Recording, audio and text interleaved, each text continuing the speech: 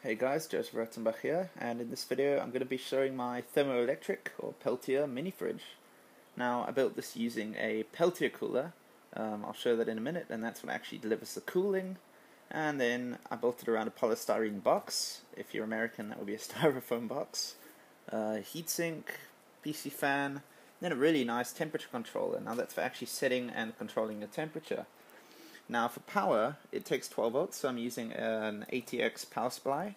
It's from a computer, but it's modified to give 12 volt access. So I'm going to explain how it works, how to use it, and then how to build your own.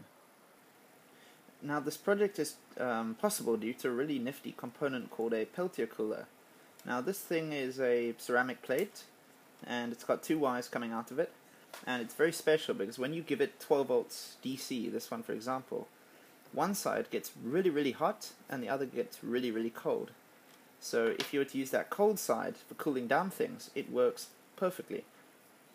Now the hot side, there is a trick to this thing. You can't actually expect sort of coldness to come off forever. You have to get rid of the heat from the hot side for the cold side to actually be cold. Now you can do this using a heatsink. A heatsink is a block of metal which absorbs the heat and then distributes it and then spreads it out into the air. So here you get the hot side, which is this one, and then you secure it onto the heatsink, and you'd make sure that it makes good contact so that all of that heat is going to flow into this metal block and then go into the air. You'd use something called thermal paste, which is sort of a paste that you put on here, and you do this because there's always going to be microscopic gaps between the Peltier plate and the actual metal block. You're never going to get perfect contact, so once you've got your thermal paste and everything holding it down, then this side would be cold, assuming you've got power. And this gets so cold, in fact, I've measured it on one of mine at negative 15 degrees Celsius, which is freezing. And this is actually perfect for what we want to do. So now you'd actually put another heatsink on the other side and use a fan to actually blow the cold air around in the enclosure. Now, here inside this polystyrene box for my fridge, I've actually got two heat sinks, one for the outside, and then one on the inside too. You can't actually see the one on the inside now. I'm not actually going to open it because I'm cooling it down and I want to get it as cold as possible. But there's a second one, a bit smaller than this. This is the hot heat sink, and the hot heat sink on the outside is actually blowing away that hot air. And on the inside it's just the cold one, it's a bit smaller. Now here I've got an example, two heat sinks and a Peltier cooler. Now it's a bit difficult to see, but you can see there's the Peltier cooler in the middle. It's not the neatest, the thermal paste there is a bit messy, it's like a grey. And then, this is your cold side, and this here is the hot side. And then this is simply an aluminium block. It takes the heat still, it's just so you've got actual space to put the polystyrene insulation between the two surfaces. Now this Peltier cooler draws 12 volts at about 3.5 amps, which is a lot of power, pretty much like 50 watts. Now to supply this much power you need quite a beefy power supply. In this example I'm going to use a 12 volt battery. Let's just connect it for a few seconds.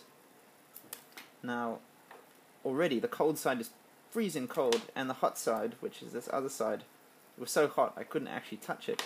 And that was only about after 3 seconds of runtime, which is amazing. That's why it's so important to use a heatsink to get rid of that heat. So if you can get rid of that heat, you can maintain a really cold temperature. And that's why it's so vital. If you were to leave this thing for about 20 seconds without, or 20-30 seconds without a heatsink, it might actually burn out. So on to power. Here I'm going to be using a 12 volt ATX power supply.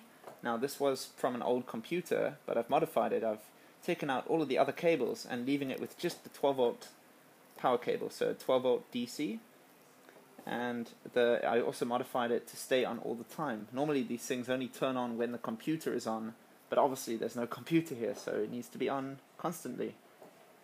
The power is fed through DC barrel jack, some connectors, and then eventually it reaches the Peltier cooler, which is in here, powers the fan and everything, but it goes to this interesting thermostat. Now, the thermostat is what essentially runs this whole system. So right now you can see it says 2.3 degrees, and to adjust that temperature, it's actually very easy. It's got buttons. So right now, here, just for interest's sake, it's set at 1 degrees, currently at 2.3, and then you could increment or decrement the temperature, and it would maintain that pretty well. Okay, now on the inside of this fridge you can see there is a second heatsink, and it's a little smaller than the first.